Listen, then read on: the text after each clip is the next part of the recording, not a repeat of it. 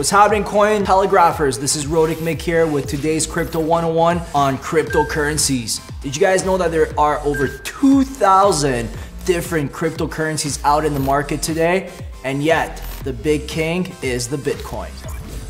Today, it is considered the gold of the internet as it introduced blockchain technology to the entire world. Its main purpose was to decentralize currencies so that the government isn't in control of your money.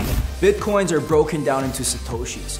The best way to explain this is that Bitcoins are like dollars, whereas Satoshis are like cents. But there's another currency whose popularity is growing right now. Litecoin is a peer-to-peer cryptocurrency.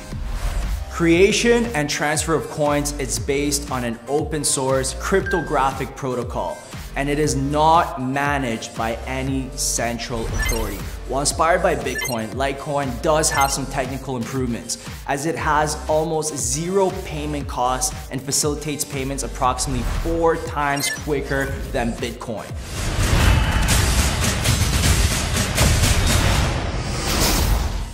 Blockchain proposes not only currencies, but also new systems, namely Ethereum.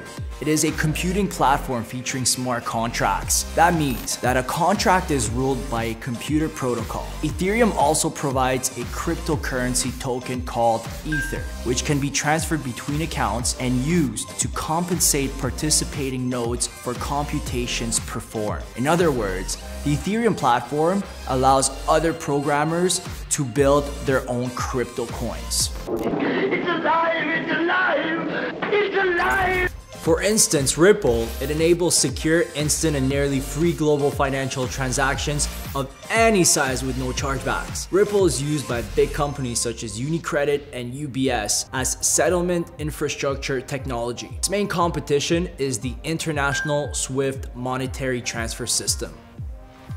Even if you don't know anything about blockchain and Bitcoins, I believe you have heard about Dash.